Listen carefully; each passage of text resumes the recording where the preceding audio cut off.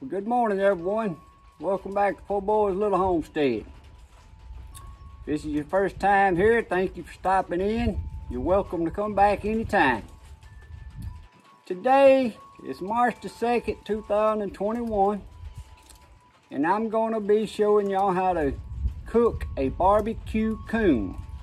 So stay with me.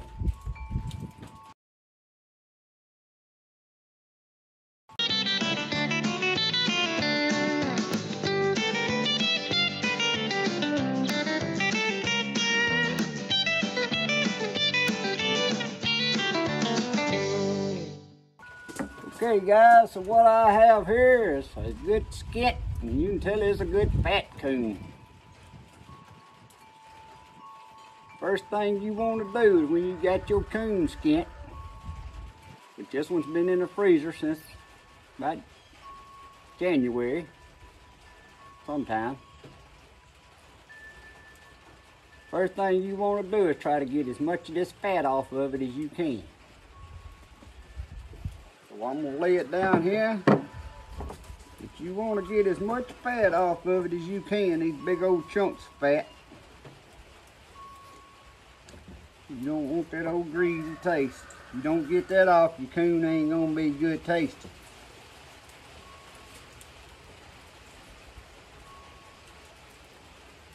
After we get this fat off this coon, we're going to put this coon and we're going to boil it.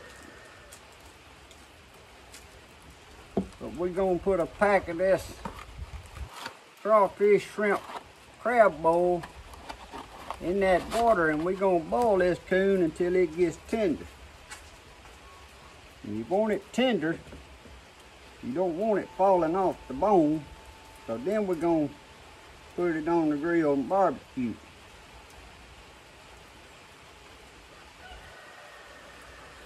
As far as the boiling time, that all depends on the coon, how big he is, how old he was. We just put him in the water, and about 15 minutes later we'll check him, and every 15 minutes check it until I get it to the stage I want it. But you want to get this thick fat right here off. You ain't gonna get it all off, because you'll start getting too much of your meat. It ain't that much meat on the coon. But this was a fat coon.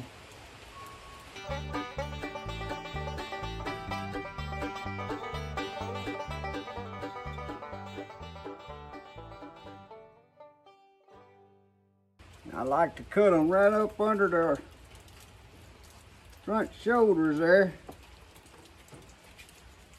And get that gristle.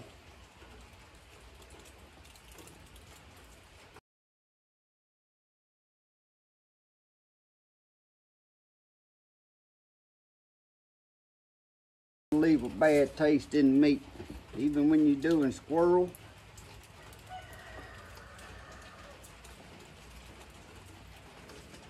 Gland there sets off your scent. You want to get that out.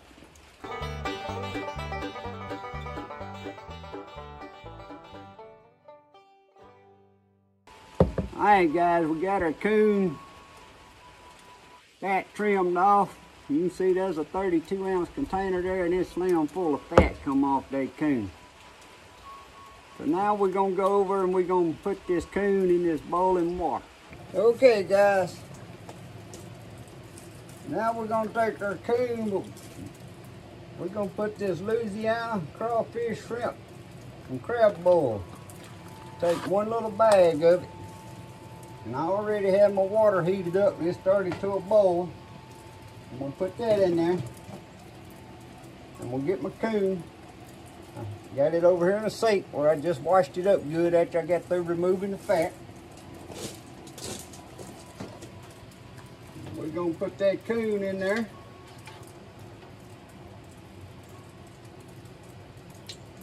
And we're going to let her boil. And we'll check on it about every 15 minutes. But like I said, you don't want it falling off the bone, you just want it tender. Now what I'm cooking this in, this is a handy deal. I bought it for water bath canning. It's made by Ball. Electric water bath canner. But it's a versatile multi-cooker. You can boil, steam, cook, simmer, and blanch in it. It's basically just a pot that sits on electric eye. You ain't got to use your propane when you're canning, doing a lot of canning, and works out good for stuff like this. Boiling shrimp when you ain't doing it just for a few of you, or even boiling crawfish if you're just doing it for yourself or just you and your wife or something. It's real handy.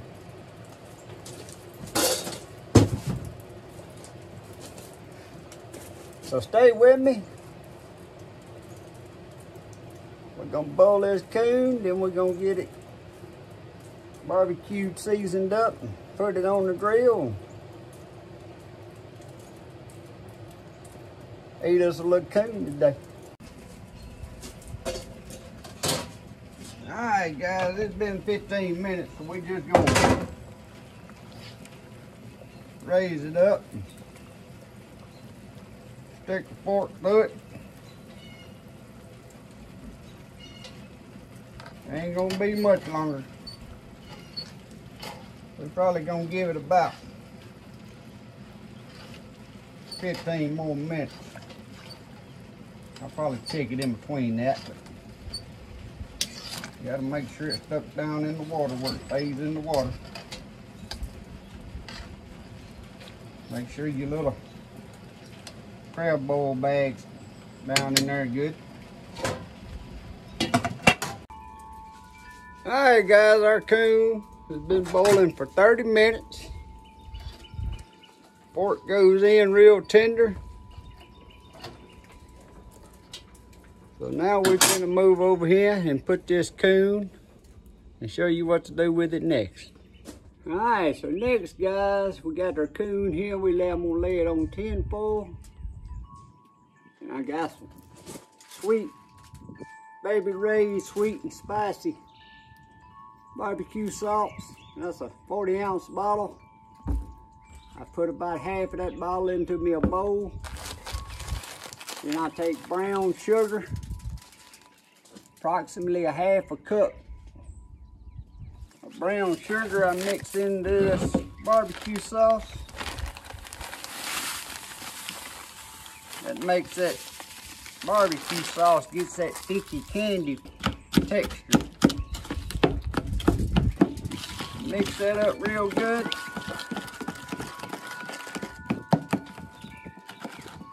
There, got some clumps in it I gotta mash out.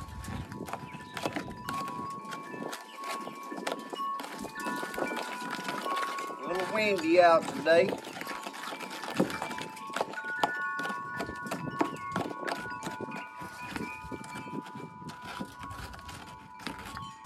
Normally my barbecue sauce, I like Kraft's Original, and I take like a 40-ounce bottle, mix me about 3/4 of a cup of brown sugar with it, 1 tablespoon of mustard, and about 1 tablespoon to 2 tablespoons of honey.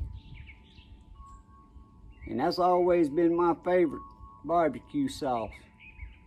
Like I said, that some of this stuff nowadays is like it's sweet and spicy. Yeah, they got brown sugar and they got honey, but it ain't enough of it that when it barbecues, I like it to where it kind of glazes over. But anyway, we're gonna sprinkle this coon here with just a little Creole.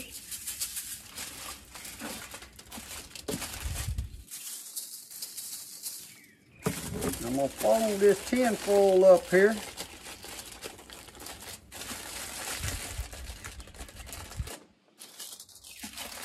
But first, all I'm gonna do is take some of this barbecue sauce and I'm gonna mix it with some hot water to thin it down. And we're gonna pour that in the bottom of this tin foil. So when you're cooking it, that'll keep it keep your meat moist, that steam coming up. Alright, so I got me a half a cup of boiling water there.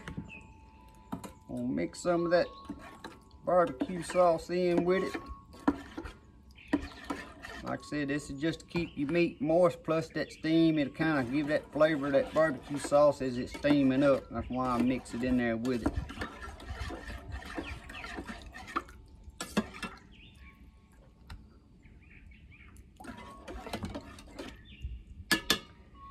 And this other barbecue sauce we're gonna put in the ice box.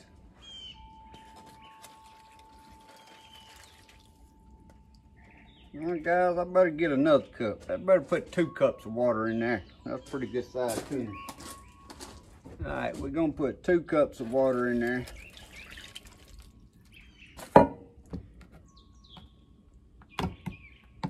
gonna take a little of this barbecue sauce, kind of rub around on him just a little bit, not thick. We ain't barbecued him yet. We're still tenderizing. Tenderizing and flavoring.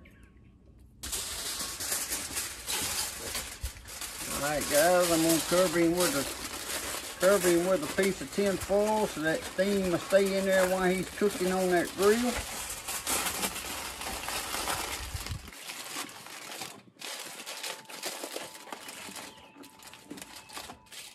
And he's ready to go on the grill. Alright guys, we finna set him on this grill. And I got the rack raised up a little bit there so he ain't sitting straight on the fire. And we're gonna let him cook on about 250 degrees there for about 30 or 45 minutes.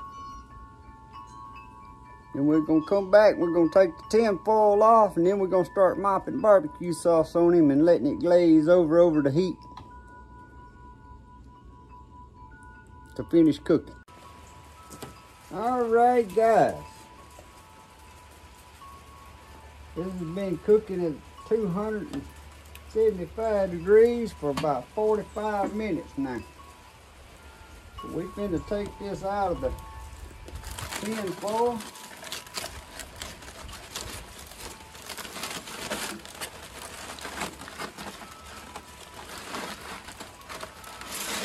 Lay it on that grill. Now off camera, I had to change up. My tin foil kept leaking, so I took it and cut it in half and put it in a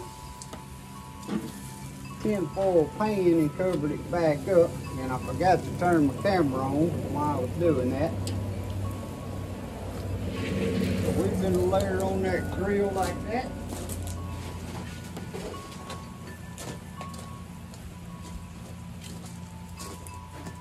And we finna start mopping barbecue sauce on it. And we're gonna leave it sitting on that about 275.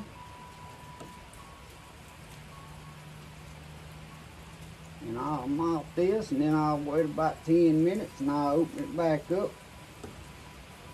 Put another mopping on it, turn it over.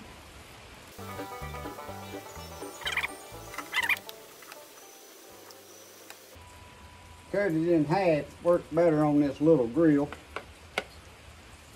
Anyway.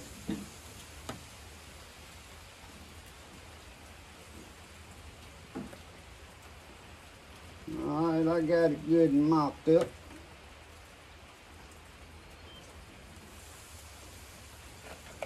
Now guys, we're gonna let that sit there and cook. Like I said, about another 10 or 15 minutes, then I'm gonna mop another coating on there. And then the next time I might let it go just a little bit longer, according to what it's looking at. Alright guys, it's been about 15 minutes. We're gonna mop her down again. It could have went a little longer. We'll let it go longer this next time. Look at that. Just pull right off. Yeah. Turn my heat down just a little bit. Alright guys, I got the cooked BBQ coon here in the house. It was raining and sleeting outside, so I grabbed it off the grill and come in the house. As you can see here, how pretty and barbecue. Check a piece of it, see? See, it ain't falling off the bone, but it's pretty tender.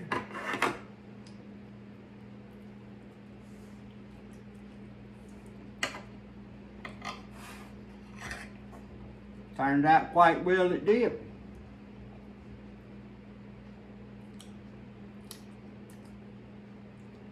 Get you a little baked sweet potato, some pork and beans on the side, and you have yourself a meal right there.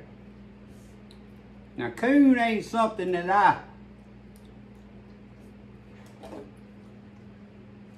eat all the time. It's something that you do kind of at the camps. And it ain't that it ain't good eating, it's good eating. It's just the idea of it being a coon.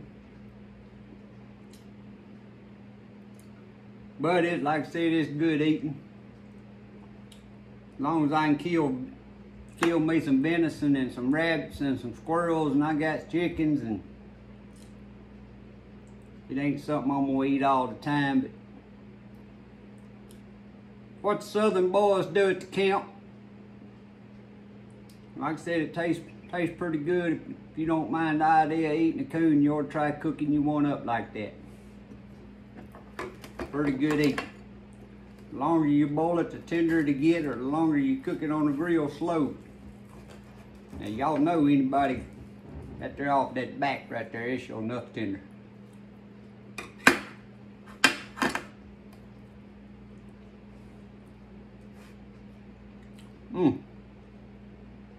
Make you want to get a coon dog. Anyway guys, hope you liked this little video. Like I said, if you ain't never cooked coon, you ought to try it one time in your life. It's better than what you're gonna think it is. Thanks for watching. If you like this video, give me a thumbs up. God bless. Have a great day. Thank you.